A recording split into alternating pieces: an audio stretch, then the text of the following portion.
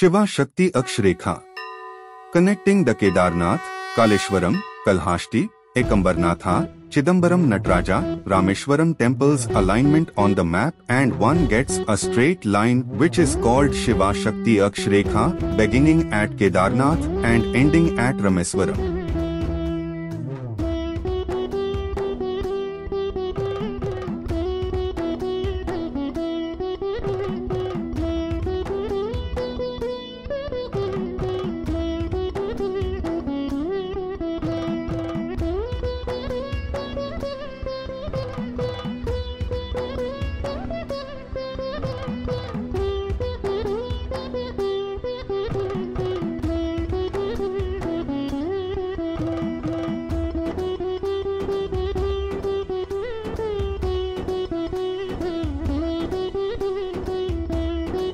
Please like, share and subscribe.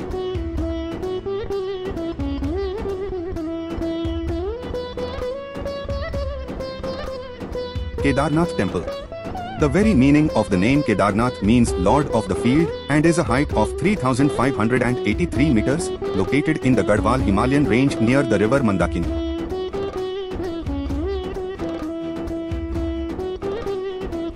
Kaleshwara Muktishwara Swami Temple. This temple has special significance due to the two Shivalingas placed on a single pedestal or the Panvattam. They have been named Lord Shiva and Lord Yam.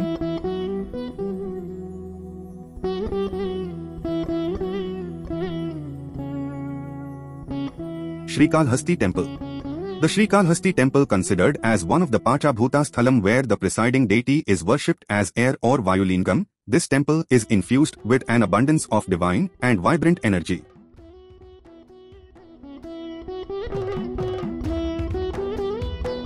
Ekambareswar Temple.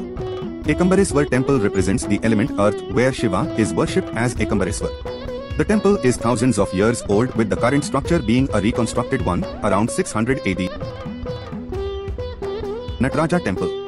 Nataraja Temple is also known as the Chidambaram Nataraja Temple or Thiliyai Nataraja Temple, as this temple signifies Shiva's dancing form, the Nataraja.